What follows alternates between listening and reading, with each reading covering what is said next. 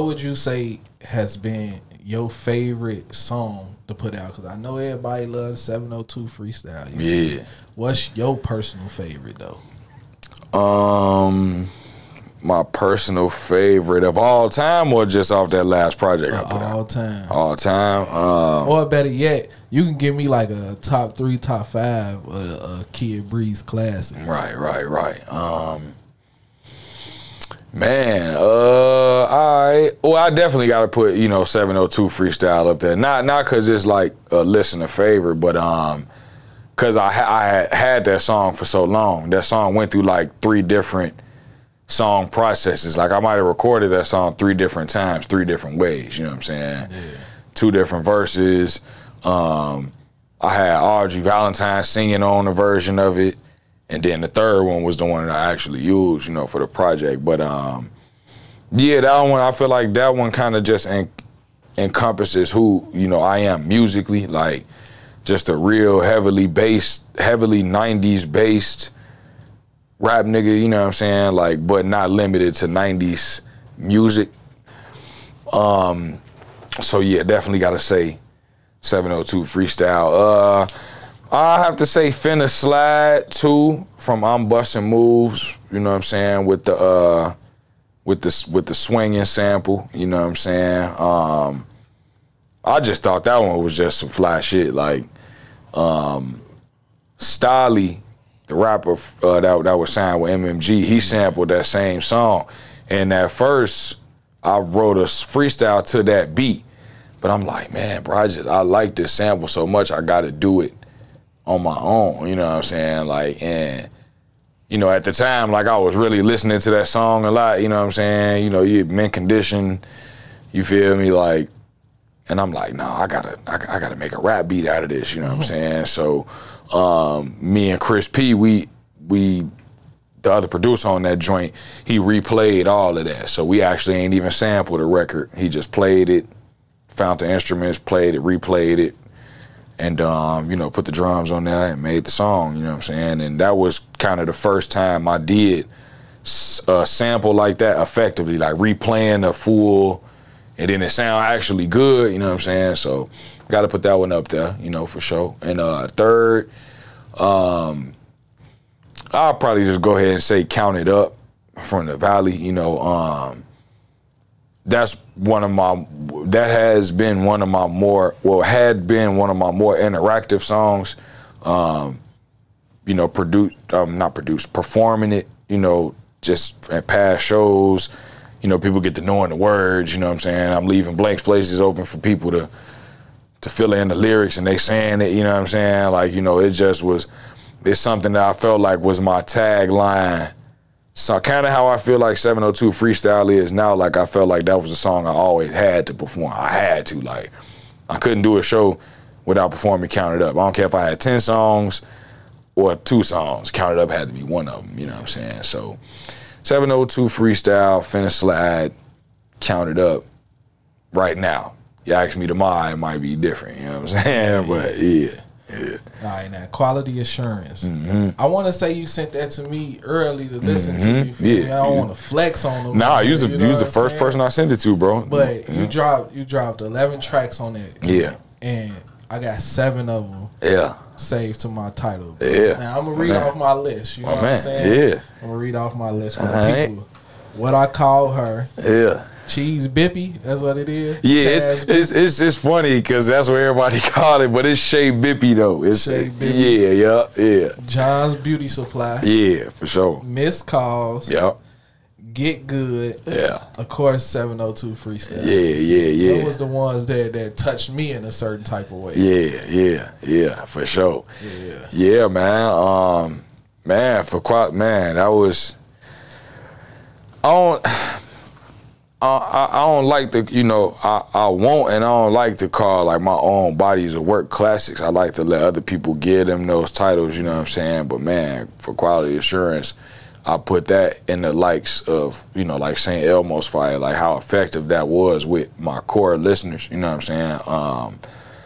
Man, it was just from the artwork, the concept, how it flowed with the whole telephone theme type thing, from the last beat tapes I put out and the last rap project I put out. Yeah, you know, that was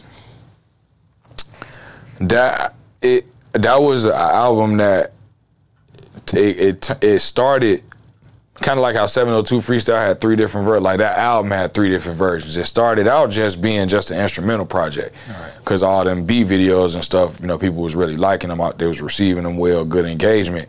But then I'm like, man, like I'm a rapper. I like rapping. I got to put at least 1 or 2. You know, I got a lot of favorite industry producers who do instrumental projects, and they'll have the majority of it be beats, but maybe 2 or 3 songs on there, you know, with artists or maybe even them. And that's what I was gonna do after that. I'm like, no, I gotta put some songs on it. It can't just be a beat project. I gotta put. But then once I got to making more songs, I'm like, this might turn out to be more songs than beats, you feel me? Like, and I'm like, all right, if I'm gonna do it like that, then I might as well just do, you know, a whole album and just, you know, continue with beat videos or, you know, different ways to showcase the production, but let's make this a full album, you know what I'm saying? And that's how it ended up turning into what it was, you know what I'm saying?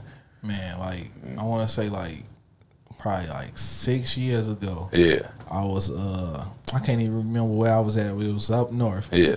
And this random person recognized me in the street. It was a white dude. Yeah. He was like, because I was under another brand. He was like, man, you J04TI. You feel me? I'm hell yeah. Nigga, come flick up with me. You feel me? So what is it like for you, you know what I'm saying, to have fans and have people know Kid Breeze, you feel me? Man, it's cool.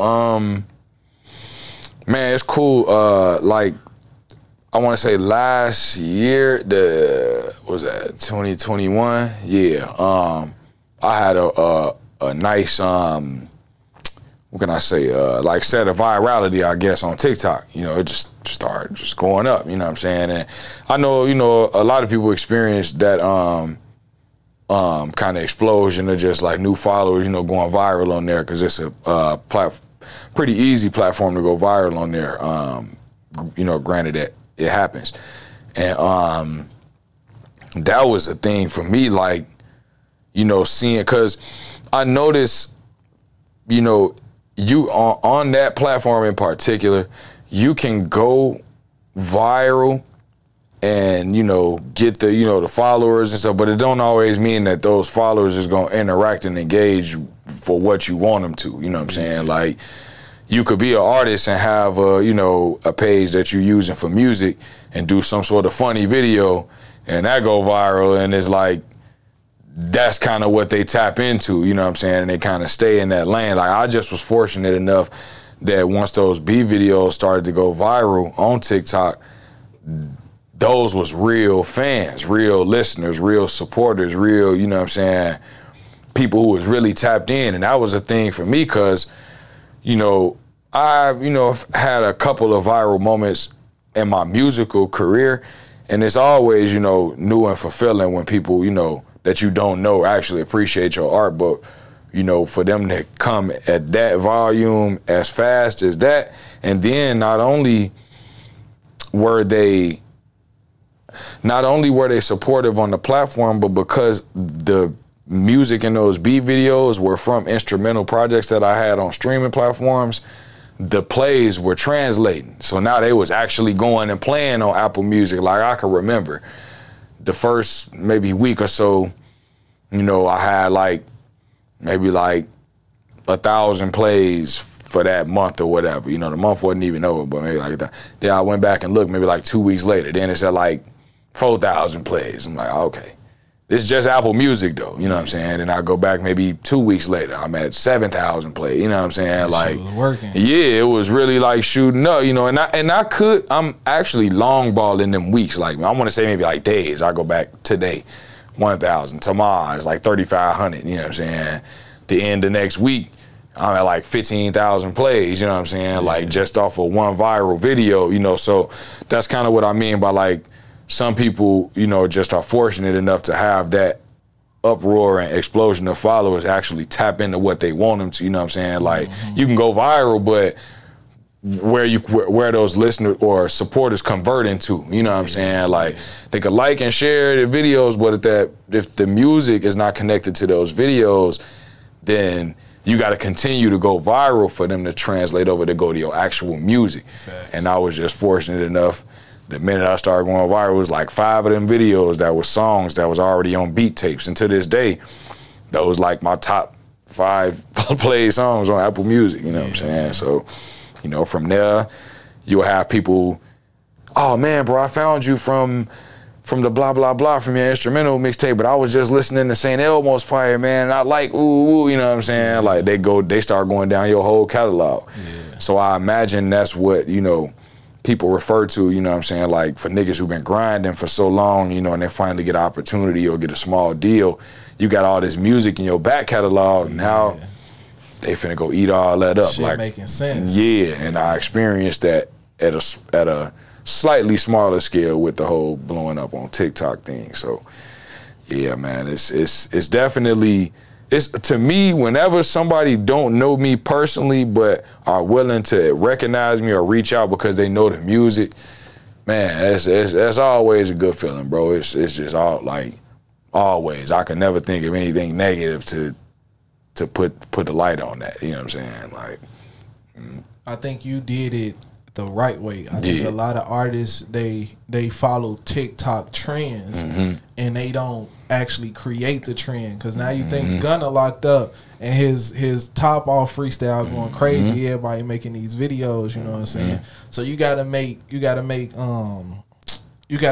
music that's one relatable to. 2, that's cold. You feel me? Once you make that cold shit, it's automatically gonna grow legs if it touch the right type of people. And TikTok, the place for that shit. You know what I'm saying? To know that people went from your TikTok page and they actually started searching you. You know what I'm saying? Like, I don't know if you planned that, but you know what I'm saying?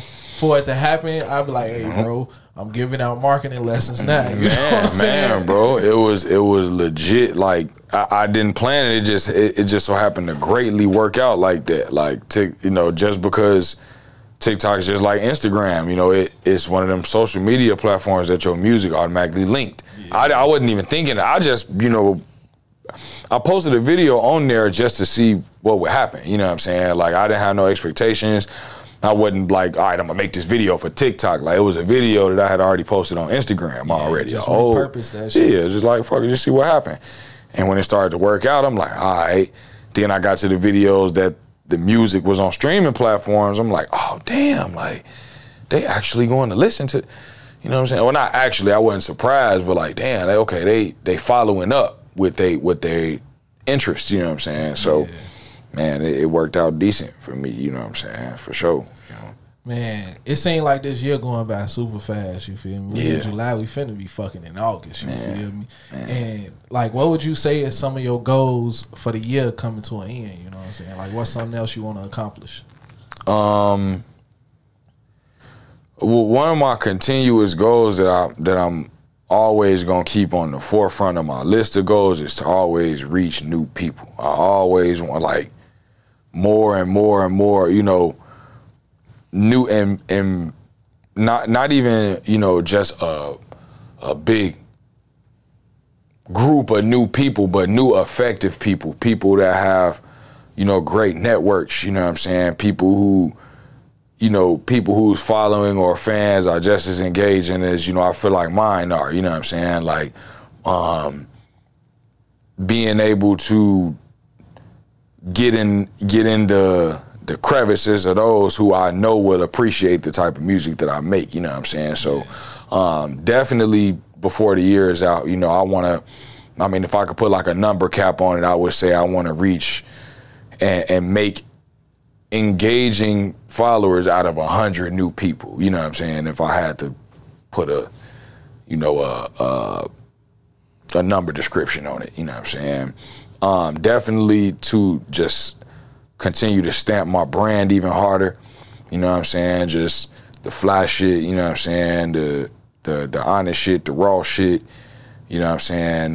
The relatable shit, the, you know, just the aura that I give off, you know what I'm saying? Like really make that like a household thing, you know what I'm saying? Or a household thing, you know what I'm saying? People just familiar with it when you hear, you know, a certain type, and I feel like I'm doing a good job of this right now, but you know, when you hear certain music, you know that's Kid Breeze shit. Yeah. When you see a certain setup, you know Kid Breeze has something to do with that, you know what I'm saying? Like just, you know, painting the walls with my brand, you know what I'm saying? Like, and not even in a physical, super physical sense, but just to like, all right, nah, we know how he coming as an artist, you know what I'm saying? Like, so whatever's going on and, you know, he in tune with or, you know, got something to do with, like, you can feel that shit, you know what I'm saying? Like, and, you know, I think those some of the most or the more successful artists in the game when that's the case with them, you know what I'm saying? Complete these projects I got with niggas. I got a bunch of niggas I'm doing production projects with, you know what I'm saying? Well, doing the production on their projects for, and solidify more ears on that sound too.